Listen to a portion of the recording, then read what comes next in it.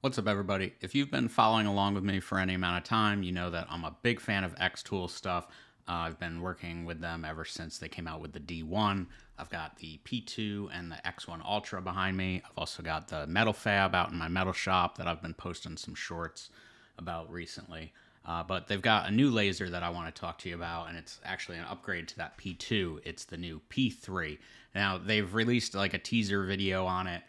It's a little much to watch because it's really fast and it covers a lot of stuff. So I wanted to look at it on the website with you guys and just break it down to help you guys better understand what exactly you're looking at. It is really a major upgrade to that machine there.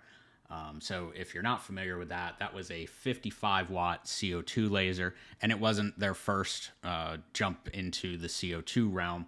Obviously, being the P2, they've had other ones before. But like I said, now they're on to the P3, which is a big upgrade in size, big upgrade as far as usability. It's got a bunch of extra cameras. It's just a lot better. So let's take a look at it real quick here. So the first thing that you'll notice is they've got their $100 deposit, save $1,000 thing going on again. It's kind of something that they always do when they release one of these machines. It really is a great way to save money. This should be the best deal that you'll ever get on this machine. And like I said, you just put a $100 deposit down on it. I'll put links down below or a link on the screen here. And it'll save you $1,000 in the end, which is really great. So now it's not a cheap machine. It's going to be $6,000 if you save that $1,000. Otherwise, it's going to be $7,000. But like I said, this is a very big machine.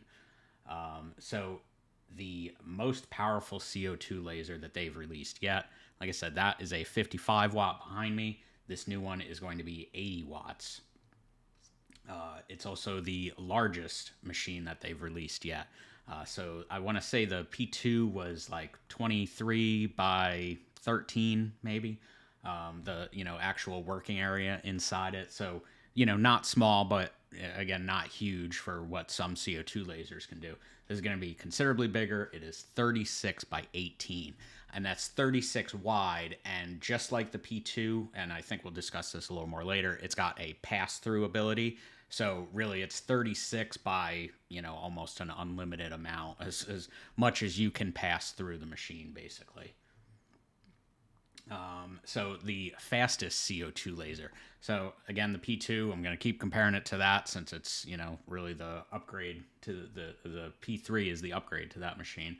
That was 600 millimeters per second, which is, pretty fast for engraving and stuff like that. It's nice for cutting. This is 1200, so it's double. Now, don't expect to see 1200 all the time. Even with that, you're not going to see 600. There's ramp up speeds as it's moving, but it will allow the machine to run substantially faster, which is nice. So I talked about the cameras, and that's really a big thing. So that was really big with the P2.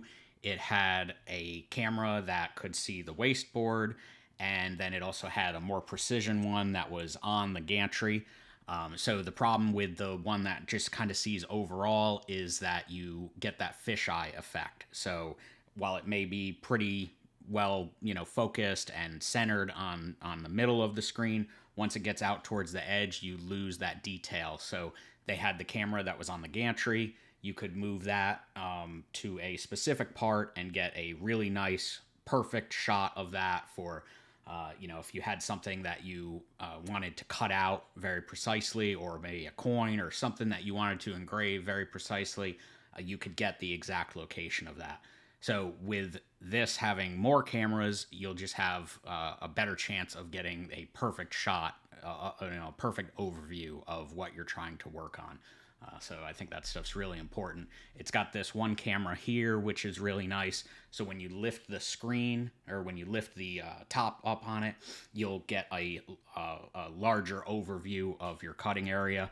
It's further away. You'll get less distortion from that fisheye effect. I think that would be really nice. Safest laser, they're always really at the forefront with safety stuff. They've, made it very difficult to have problems. They have fire protection systems. There's a scrap buildup alert in case you're not paying attention to that kind of stuff. There's a bunch of sensors and detectors and all sorts of stuff. You know, if your lid is open, the machine's not going to work. It's going to tell you to close it. It just, you know, they do a lot to kind of hold your hand, but it really doesn't slow you down if you're familiar with the process. So I like that. It's good for beginners and for, you know, people like me that have been using this stuff for a while. So yeah, like I said, think bigger, you know, much bigger stuff you'll be able to work on. They're getting big into automated stuff, you know, using AI. Auto positioning is great. That is a really big upgrade from things like the D1, where you had to, you know, adjust the height and whatever to get your focus just right. Now the machine just does everything for you. Auto positioning, so you can see here, that's that camera that's on the lid when it's in the raised position. So it's just going to help you get everything located exactly where you want it. And if you're doing like batch engravings on stuff, you just put them in there and it will detect where all those pieces are and put those, you know, whatever you're trying to engrave on it. So that's really nice. That really saves a lot of time. It was a real pain to have to do all this stuff manually for, you know, years, but I mean, you know, technology is going to keep improving, so it's nice to see that we're in that era. Again, autofocus is great. So the maximum depth, you know, the P2 had the riser base, which allowed you to work on taller objects. This will work on something up to 8.5 inches tall, which is really nice. Okay, so this is big here. So it's the 80-watt CO2 laser, but they also have a 5-watt IR module. So if you've seen any of the videos on either the F1 or the F1 Ultra or that new F2, that uses, or maybe the F2 doesn't. That may be a different one, but either way, these machines here are using IR lasers, which can engrave different stuff than a CO2 or a diode laser. So you'll be able to do things like wood, glass, acrylic, leather, stuff like that with the 80-watt CO2 laser. With the IR laser, you're going to be able to do metal. So it'll do aluminum, copper, it'll do plastic even, brass, you know, and this is actually like an engraving. This isn't just like discoloring the metal like you used to be able to do with the diode lasers, where it would, you know, discolor a piece of stainless steel and put an image in it. This is actually engraving into it. Oh, here's the pass-through. So, you know, again, you can work on something 36 inches wide by, you know, whatever length, essentially. You've still got the rotary. It looks like they've got some improvements coming to the rotary system.